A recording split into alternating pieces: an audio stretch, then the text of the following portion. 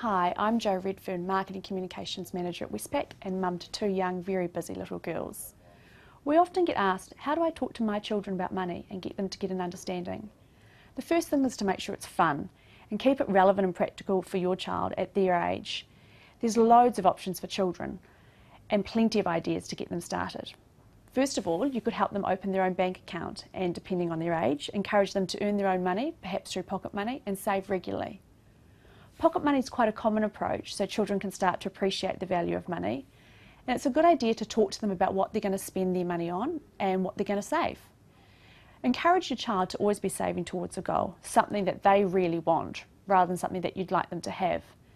At the end of the day, at least they're understanding the concept of saving and setting goals. Some parents also boost the savings by contributing 50 cents or $1 for every dollar that the child saves. These are just some ideas that might work for you and your family.